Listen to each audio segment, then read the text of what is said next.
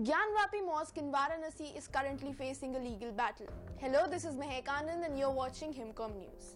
Adjacent to the Kashi Vishwanath temple in Varanasi, the Gyanvapi Mosque has been in feud since the past few decades.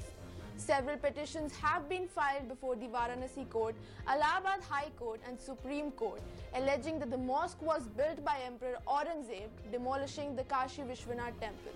According to sources, a Varanasi-based lawyer, Vijay Shankar Rastogi, filed a petition in the lower court claiming illegality in the construction. The Varanasi court in April 2021 directed the ASI to carry out a survey and submit its report. However, the bodies that run the Gyanvapi Mosque contested the petition and opposed the Varanasi court's order. The matter then reached the Allahabad High Court, which ordered an interim stay on the direction to the ASI. Following the order in March 2021, a Supreme Court bench headed by Justice S.A. Bobde agreed to examine the validity of the Places of Worship Act. Till Sunday, 80% of the premises were surveyed in 8 hours over 2 days. The third day of the court-ordered videography survey of the Kashi Vishwanath Temple Gyanvapi Mosque complex began on Monday morning amid tight security. Does the 22 locked rooms of Taj Mahal hold a secret? Judges belonging to the Allahabad High Court do not think so. Filed by a member of India's ruling Bharatiya Janata Party, the petition demanding the opening of 22 locked rooms were dismissed by the court on Thursday.